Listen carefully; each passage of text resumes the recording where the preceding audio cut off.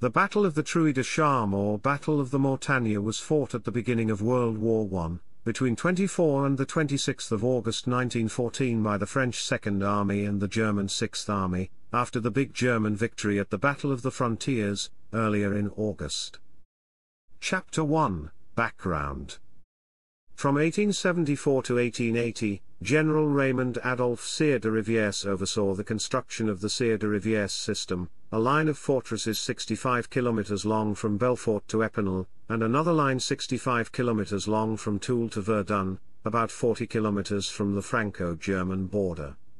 The river Meuse flows northwards from Toul to Verdun, Mézières and Givet on the Belgian border, and there is a tributary of the Moselle between Belfort and Epinal, the rivers running near parallel to the 1871 to 1919 Franco-German border.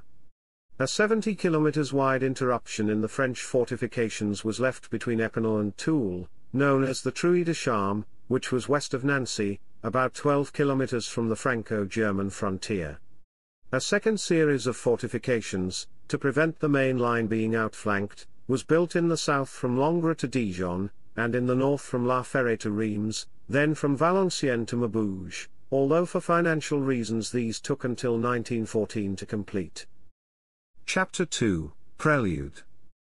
The French had suffered a crushing defeat in the Battle of Lorraine and retreated in disorder. Helmut von Moltke the Younger, the chief of the General Staff of the German Army, had a difficult choice. The apparent collapse of the French Second Army made possible a breakthrough at the Trouée de Charmes and the encirclement of all French troops in Lorraine and the Ardennes. Moltke decided to pursue the French and to break through the Trouée. He maintained the left wing at its full strength of 26 divisions and ordered the Bavarian Sixth Army to attack at the junction of the French Second Army and the First Army.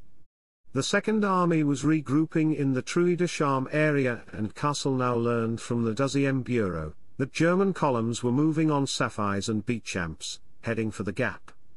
A few hours later French aerial observers spotted the German troops, and Joseph Joffre, the French commander-in-chief, directed Dubail to reinforce the Second Army with the 8th Corps. Chapter 3, Battle.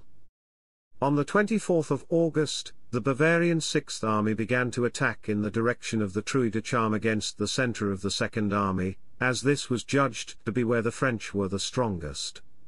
Initially the Germans were successful and managed to take Damoliviers and Gerberville, then pushed the French from Vacanartwood, Clairlou, and Sensel, from where they moved towards Bayonne. The Second Army was able to limit the German advance, the French 74th Infantry Regiment in particular, fighting with great tenacity. Bavarian attacks on the Flanval Plateau were repulsed. To force through the gap, the Sixth Army moved troops to the centre from the flanks, which Castelnau exploited by attacking the German flanks with the 71st Division, and they were pushed out of Herbeville, Rimereville, and Cauabessos. The right wing of the Second Army attacked the left flank of the Bavarians and managed to take Saint-Point, Essy-la-Côte, Clezentain, and Menarmont. During the night of 24/25 of August, the French continued a bombardment, and Castelnau concentrated the Second Army against the centre of the Sixth Army. Castelnau launched an early morning attack to take Roseliers. The attack succeeded, but the Germans counter-attacked and retook Roseliers. Castelnau attacked both German flanks with the 15th Corps and 16th Corps. This had a devastating effect on the morale of the Bavarians, who had expected to be in pursuit of a defeated enemy. The Bavarian centre was kept under constant artillery fire by the French, and at 3 p.m., the French regained Roseliers from the Sixth Army, which suffered casualties of 2,500 men killed. On the 26th of August, Ruprecht ordered a retreat. Chapter 4, Aftermath. The Battle of the Trouée de Charmes was a victory for the French Second Army. In stopping the Germans from passing through the Trouée de Charmes, Castelnau possibly saved the French from disaster. Paris a été sauvé la Marne, c'est parce que Castelnau avait vaincu aux Roseliers.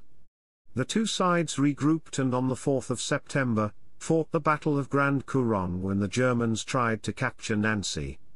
The Bavarians had to abandon their effort on the 13th of September. The front line in Lorraine remained quiet for the next 4 years.